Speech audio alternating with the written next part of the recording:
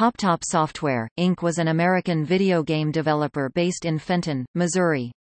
The company was founded in 1993 by Phil Steinmeier, acquired by Take-Two Interactive in July 2000, and closed down in March 2006.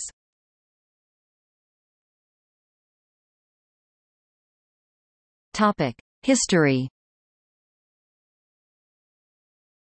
PopTop Software was founded by video game programmer and designer Phil Steinmeier in 1993.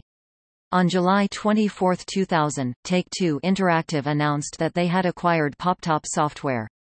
The deal saw a transaction of 559,100 shares in Take-Two Interactive, valued at an estimated $5.8 million. On January 25, 2005, Take-Two Interactive announced the opening of publishing label 2K Games, which would henceforth manage their development studios, including PopTop Software. Steinmeier left PopTop Software in late 2004 and founded New Crayon Games, which developed Bonnie's Bookstore, in May 2005. On March 7, 2006, it was announced that all of PopTop Software's operations had been merged into Firaxis Games, another 2K Games studio. Games developed.